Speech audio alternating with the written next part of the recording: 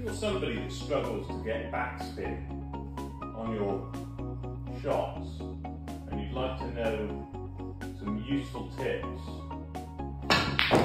in order to be able to get maximum backspin with minimum effort, then this video will show you how.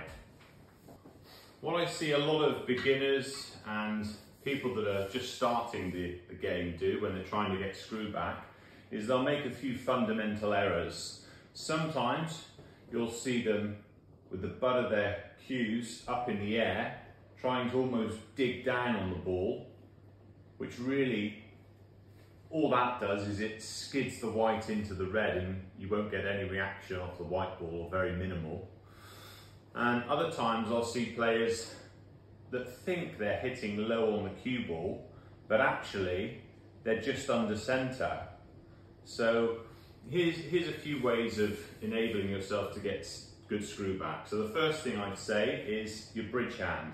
Make sure that instead of it being up here, you want it to be nice and flat with the groove between your finger and your thumb, so that the cue is going through really level, not up here, not down here.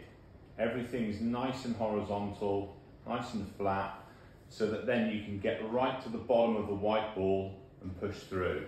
And just practice a nice close-in shot, so the white ball's very close to the red, pause and through, just so that you can get used to the spin, how you play the shot, because it's all about timing.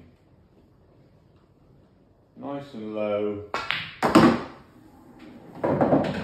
So you want to be aiming to, instead of hitting at the ball, just time it.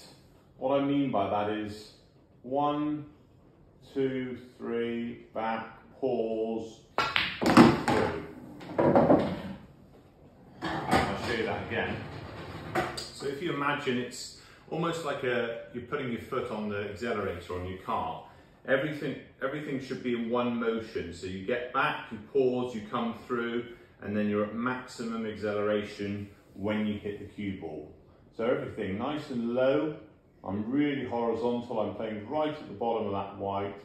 Pause, and then through. And the more you practice, obviously, the more you'll improve. And then you can start moving the white ball further back. Everything's the same. You line the shot up, you get down, you make sure that your bridge is nice and flat so you can get low to the cue ball. And 1, 2, 3, back, through.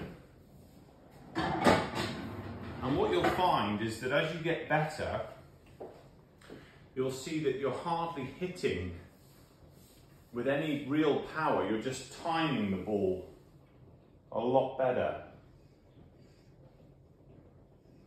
Pause.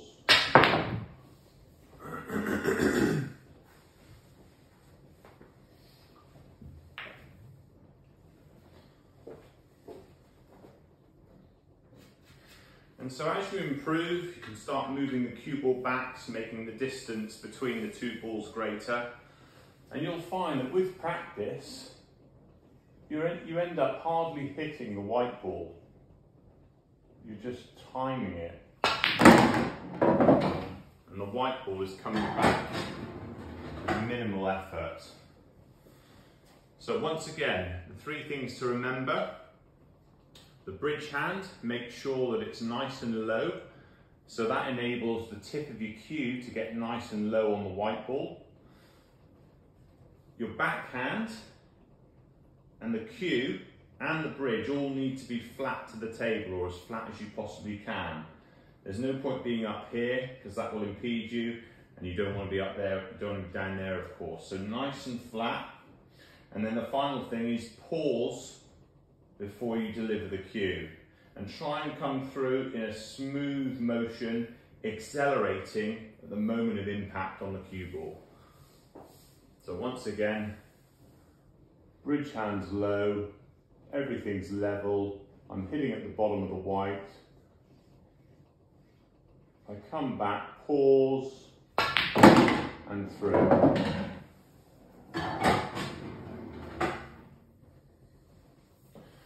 And once you're really confident,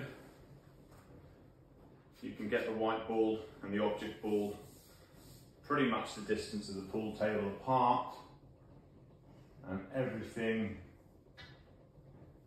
is the same. Nice and low, pause, and through the cue ball. I hope this helps. Let me know if you've got any questions or if you're struggling with screw back in any way, and good luck.